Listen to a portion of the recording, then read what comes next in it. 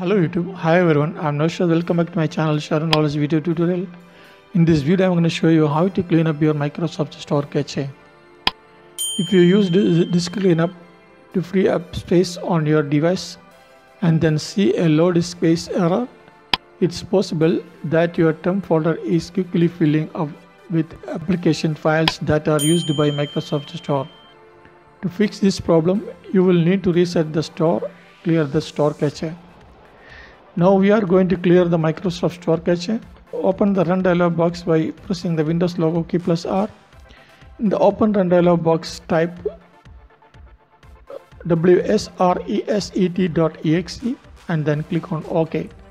Then a blank command prompt window will open. And after about few seconds, the window will close and the store will open automatically. Okay, that's it. Now done it, Microsoft Store is cleaned. If you have any issues, comments below. I hope you like this video. If you like this video, make sure hit like and share. Your contribution is more confidence. Please don't forget to subscribe my channel. Once again, thanks for watching and subscribing. See you next video. Bye. Take care.